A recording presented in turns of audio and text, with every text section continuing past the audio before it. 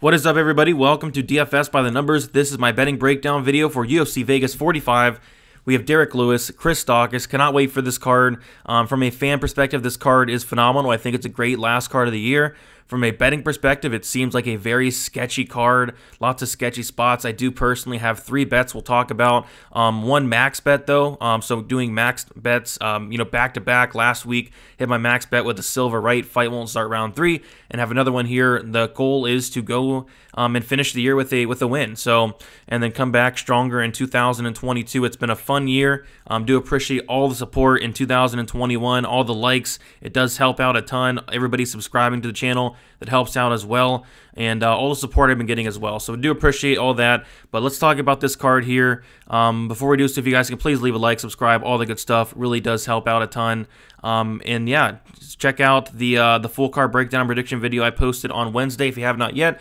And then also did a special end of the year live stream on Friday with Narco Cop, Uncle Weezy, and Liam if you do want a further more in-depth breakdown on why I like which fighter. But we'll talk about the first fight of the night first. We have Matt Sales, Jordan Leavitt. This is going to be my first bet of the night.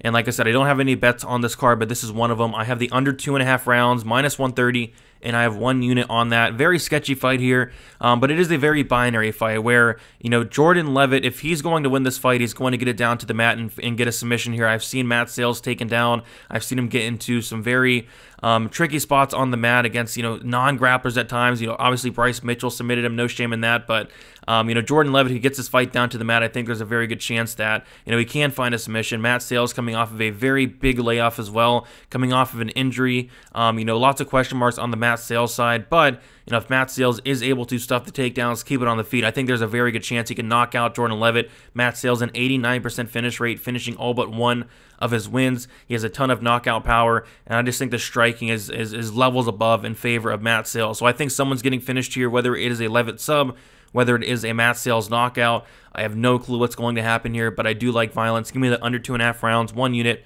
minus 130. Dontel Mays, Josh Parisian. If anything, it would be a dog or pass situation. I would never bet this fight. It's going to be a very sloppy, greasy, heavyweight fight that probably goes to decision, which, by the way, this goes to decision, I think, is like plus 130. I don't hate that, but this is a fight I just want to stay far, far away from. I'm actually going to pick the dog here in Parisian, but it's just going to be a very close fight. Give me Parisian by decision, which is actually plus 425, which is interesting, but I just cannot put my money on this fight. Raquel Pennington going against Maisie Chazon. This is very interesting because earlier in the week, I actually liked Pennington, and I liked her a decent amount, but that was when I thought it was at 135. When I found it was at 145, my whole breakdown completely changed of the fight because Maisie Chazon, she has fought at 145 before. Pennington has not. And then on top of that, Chazon actually missed weight as well. So I think Chazon's going to be the much bigger fighter in this fight come fight time. And that really worries me for Raquel Pennington. Again, another fight I think is going to be very, very close. I think it's going to decision. I think Maisie Chazon by decision plus 250 is pretty interesting, but another fight I do not want to bet on. Just going to be a very close fight. But I will take the dog here in Chazon. I think, especially her missing weight, this fight being at 145, I think that's going to be in her favor. So give me Chazon for the upset. But I'm not betting it, especially where the line is at now. She opened up at like minus 250. Yeah, if I could have got or plus 250, Maisie Chazon. If I could have got the plus 250, yeah, that'd have been great. But she's plus 150 now, and the line keeps dropping there. Charles Jourdain going against Andre Ewell. Charles Jourdain minus 190. Andre Ewell plus 165. This kind of feels like the Manel Kopp spot where Manel Kopp, he is a finisher. He had like a 94% finish rate. He was going against Zhalgas, Zhumagulov, and everybody was like, Zhalgas is so tough. He's not getting finished. Well, Kopp's a finisher, and Kopp was like minus 300 in that fight, something like that. And his inside the distance line was like plus 200. And it's kind of the same thing here where Jourdain, he's minus 200 on the money line. Why is his inside the distance at plus 140 when this guy has a 100% finish rate? He has a finish win in all of his wins. And Andre Ewell on top of that has been finished a lot. 3 submission losses for Andre Ewell, 2 by knockout as well. If anything, I don't have a bet on this fight, but it'd be Charles Jourdain inside the distance plus 140. I don't know if I look at the under. I think if there's going to be a finish, it is going to come from the Jourdain side. So I think that's my favorite play. If I was to look at anything in this fight, it would be Charles Jourdain. Don't love the money line, but I like turning that minus 200 into a plus 140 there, especially considering Jourdain has that 100% finish rate that I like. Ciara Eubanks, Melissa Gatto. Yeah, this is a very, very sketchy fight. I was planning on potentially pulling the trigger on Eubanks, but I said, hey, I'm gonna wait until weigh-ins. I want to see how Eubanks looks. She looked good last time, cutting down to 125. I want to see how she looks this time. And, thank goodness I did wait, because Ciara Eubanks not only missed weight, but she looked pretty horrible on the scales as well.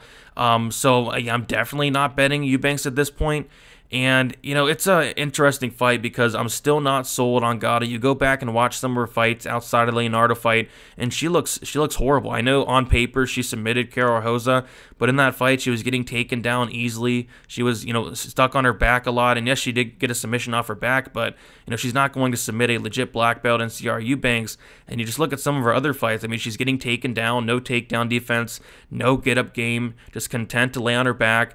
And that's definitely concerning, especially in a spot like this. But Eubanks looked horrible on the scales. She's now 36 years old. There's just too many red flags on really both sides here to make a play, especially at chalk on Eubanks. So I was looking at Eubanks, but after seeing the weigh-ins, this is going to be a pass for me. But I will say Eubanks still wins, but it could get very, very sketchy, very, very fast. But yeah, if you got in on Gatto early, I don't hate it, especially after seeing Eubanks at the weigh-ins. That definitely does take me off of her. So no bet here for me, and no lean one way or another on terms of a bet or a prop. Justin Tafa, Harry Hunsucker. So this is going to be part of my max bet. I have a max bet parlay, and this is the first leg. The first leg is fight doesn't go to decision, and I got that at minus 425. And yeah, I was looking to play the under 1.5, and I know a lot of people that is probably like the most popular play this week, and I totally get it. I think the under 1.5 hits. I think the fight won't start round 2 hits. Harry Hunsucker in his entire pro career has never seen the second round ever.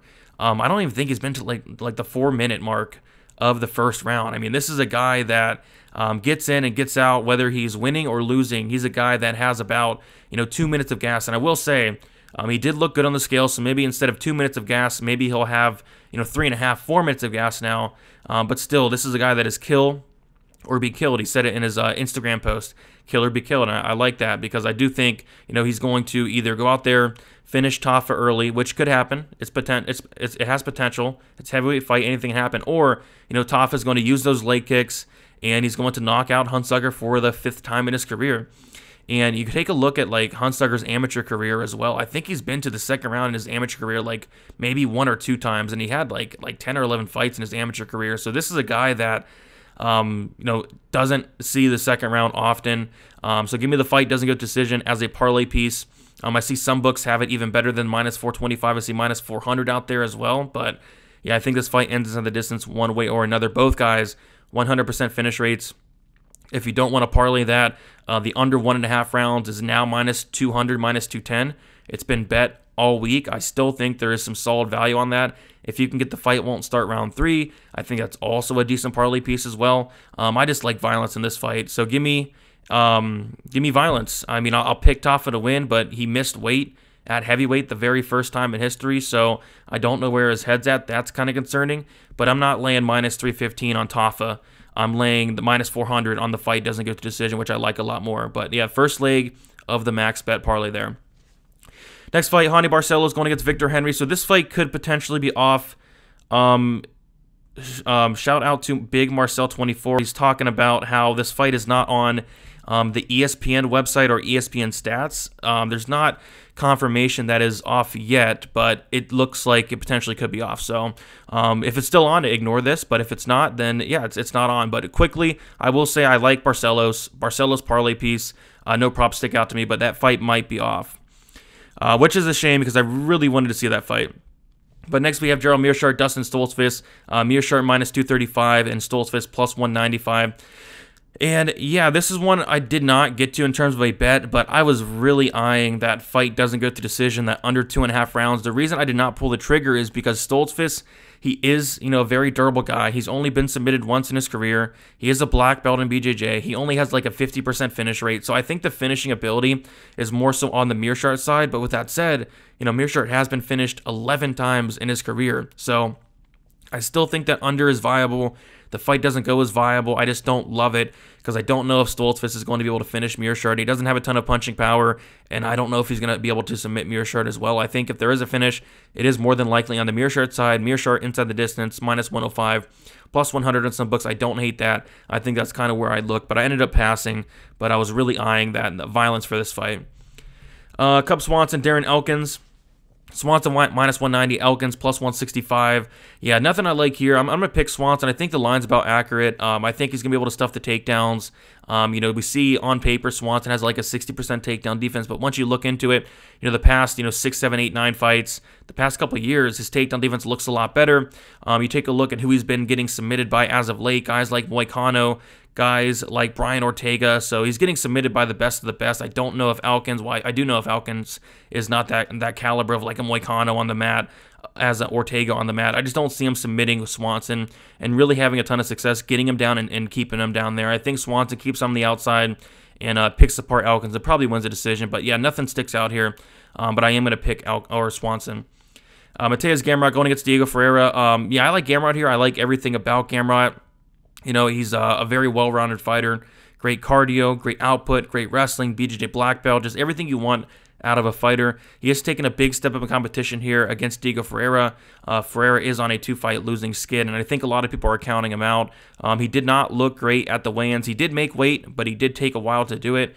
But he didn't look great. He is now 36 years old. That's a concern. How's the cardio going to look? What's that weight cut doing to him at this point of his career? Just a lot of red flags on the Ferreira side. I think it's a good spot for Gamrot. Do I love the -185? No, not really. I think it could be a tad wide, but I'm going to pick Gamrot to win. As far as the prop goes, I want to say decision +165, but I could see like a late finish. Maybe like a Gamrot round 3 could be something to look at as well. Ferreira does slow down like he has, especially in his last fight against Gillespie, but I'm going to say Gamrot by decision there, but yeah, no bet on this one. Ricky Simone, Rafael Assunção. Simone, -275, Assunção, +235. I like Simone here. As far as a bet here, it'd probably be Simone by decision +100. I'd be really surprised if he was able to finish Assunção. Assunção, very good grappler. He has a solid chin. I know he got knocked out by Cody in his last fight, but solid chin typically. I don't see Simone knocking him out. I just think Simone's going to grind this guy to a 3-round decision, take him down here or there. -275.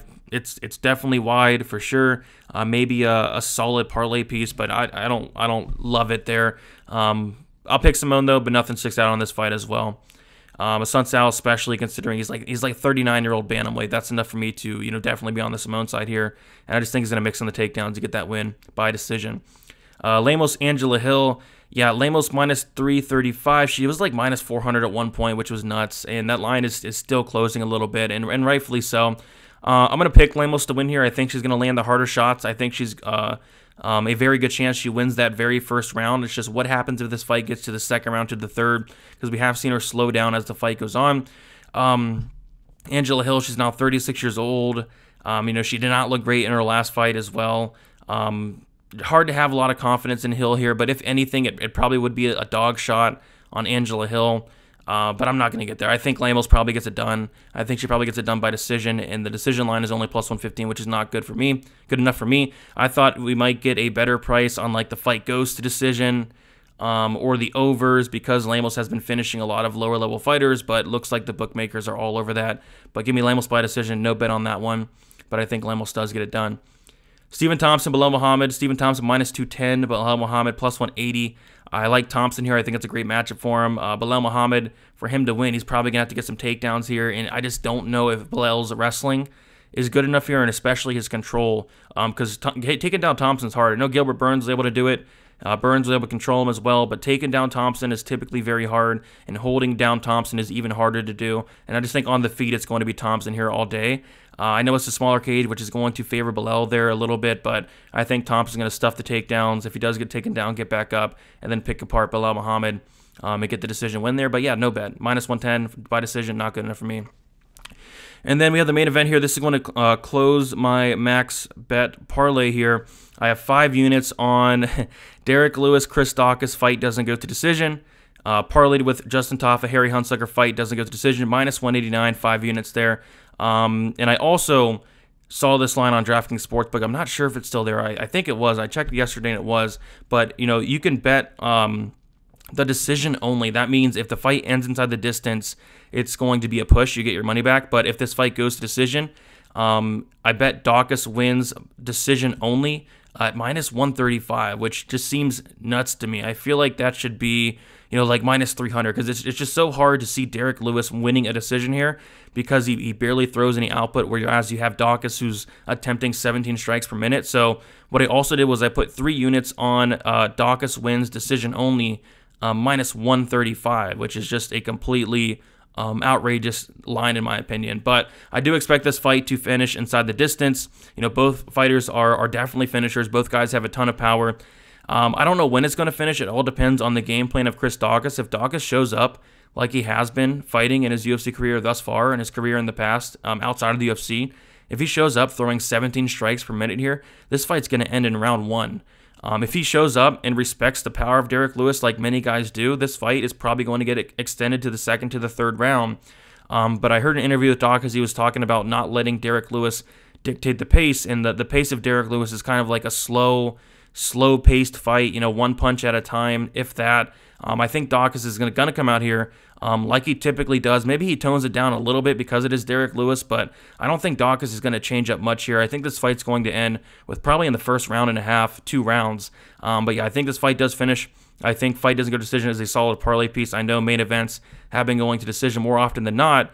Outside of last week, Oliveira Poirier did finish inside the distance, which was sweet. I did have a bet on that finishing, and I also have a bet on this finishing as well. So yeah, that's going to close up the parlay. 5 units, minus 189. Give me some violence. So yeah, that's it, guys. Just 3 bets. 3 bets. I'll go over them quickly again. Matt Sales, Jordan Levitt, under 2.5 rounds, 1 unit, minus 130. Chris Daukaus wins decision only, minus 135. 3 units on that. Again, if Daukaus wins by decision, it hits. If Lewis wins by decision, I'm out a lot of money, but it loses. And then if it ends inside the distance, that decision only, it pushes. So really do like that bet, minus 135. If you have access to it, I do recommend that. And then also 5 units, my big play. Fight doesn't go to decision, Lewis, Daukaus, and then fight doesn't go to decision, Tafa, Hunsucker. Let's get it. Thank you guys for a phenomenal year. Again, appreciate all the support, all the likes, all the subs. You guys are awesome. Most of you guys, some of you guys suck, but 99% of you guys are phenomenal, and I really do appreciate all the comments, all that. I always try to reply to each and every comment. You can follow me on Twitter, DFS_numbers. Instagram is DFS by the numbers. Give me a follow if you want to, chat throughout the break. If you have any questions, if you want to talk about a fight in the future, hit me up. I'm going to be, not taking any days off, getting right back to it. I'm opening up my website in January. Looking forward to that. I'm going to try to get ahead in terms of, looking forward to finding early bets for next year. Maybe get a couple cards in before the first, breakdown, and just get ahead of the game, which is always good. So that's about it, guys. Good luck. Hopefully you have a good break. Enjoy the holidays. Enjoy your families, and we will talk to you sometime in January. So that's about it, guys. See you, and good luck for UFC Vegas 45. Let's end this year with a win. See you guys.